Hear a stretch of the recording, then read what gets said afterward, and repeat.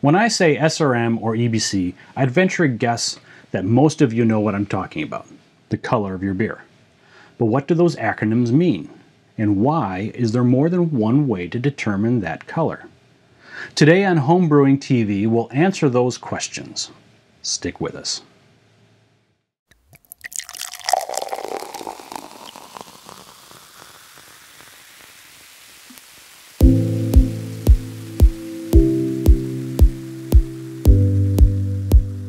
EBC is the method established by the European Brewery Convention for assessing the color of wort or beer, while SRM stands for Standard Reference Method, which was established by the American Society of Brewing Chemists for the same reason.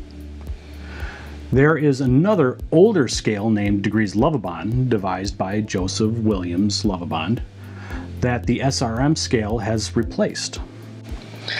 Now, let's get a bit more technical. Both methods involve measuring a beer sample color in a cuvette. Time out. What's a cuvette? A cuvette is simply a tube or vessel used in laboratory experimentation. So, a test tube. Sure, a test tube. So, as I was saying, both methods involve measuring a beer sample color in a cuvette that is placed in a spectrophotometer. So you're okay with spectrophotometer? Okay.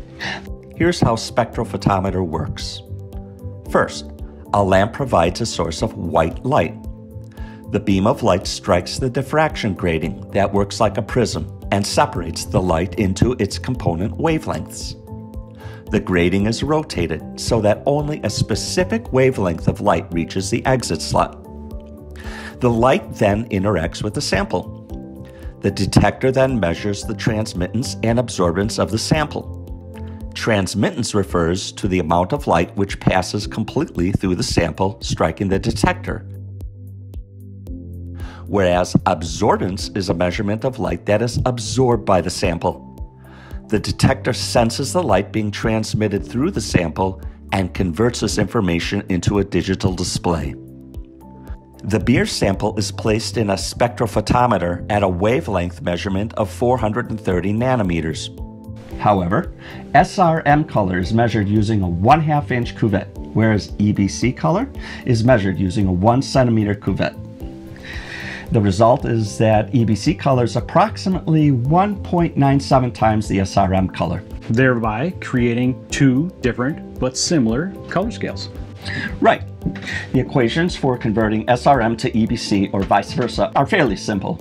SRM equals EBC times 0.508 or EBC equals SRM times 1.97. Yeah, you lost me at equation. Well, if you enjoy our content, hit the like button and share this video with other like-minded brewers. If you are new to the channel, please hit that subscribe button and remember to click the bell icon so that you can be notified when new content is available. Until next time, keep brewing, my friends.